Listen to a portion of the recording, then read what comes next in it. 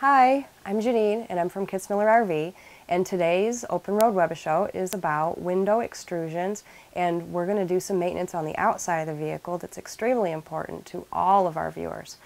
First thing we want to do is we want to take a look at all the sealants that we have around the windows, any one of the extrusions, so pretty much anywhere we have metal on fiberglass or metal on plastics. Any place that there's been a hole cut and a molding put or an item inserted into the sidewall or back wall, front cap. So we're looking at clearance lights, we're looking at all the moldings around the front and rear cap, we're looking at all the floor line moldings, anything where there has been a screw put. All these things are places where we're going to get water entry if those sealants break loose.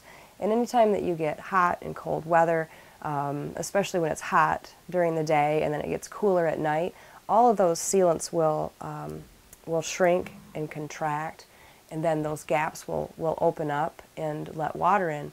So we're going to actually want to run our finger along all of the extrusions and see if there's a place where, if our fingernail will fit in, obviously water's going to wick in.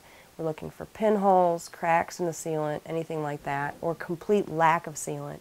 And most RVs that are built today have a substance called butyl tape behind the windows and behind all the extrusions, but some of them have foam tape. And foam tape actually compresses over time, and that's the number one place we're going to get the most water entry. So you would want to actually seal with an elastomeric sealant, and we use a product called Dyco.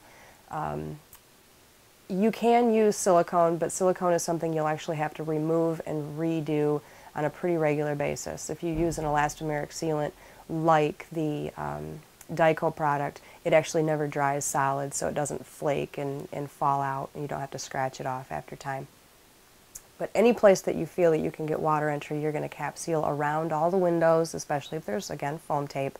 But if you have butyl tape behind those, then you'll just cap seal, which is just sealing the top edges. So we'll come across the top and then just a little bit down the edges. And you'll see most manufacturers have done that from the factory. So essentially you're going to be touching up those areas. But a lot of the plastic parts, even if they've used butyl behind the windows, they'll use foam tape or a rubberized sealant behind, like the refrigerator vent or any other place that they have cut a hole. So we want to cap seal all of those areas. But you want to inspect every single extrusion on the entire coach, and I usually recommend that you do that early spring and then late fall, whenever we have dramatic changes of the weather, again from cold at night and then hot during the day, because that's when you'll get the most expansion and contraction. When you're done doing all of that, you want to make sure that you give yourself about an 8-hour window for those sealants to solidify and to harden up before we get water or dew. So a good time of the day to do that is maybe like noon or 1 o'clock when the sun's high. And we want to try and do that in a climate that is clearly above freezing. So a good temperature would be 50, 60, 70 degrees, right in there. We don't want it too hot so that the sealants are gooey, but we don't want it too cold so that they don't set into place. And if you have any other questions or you want to email me, you can click on the contact button on our website at kitsmillerrv.com, and all of your questions will come directly to me.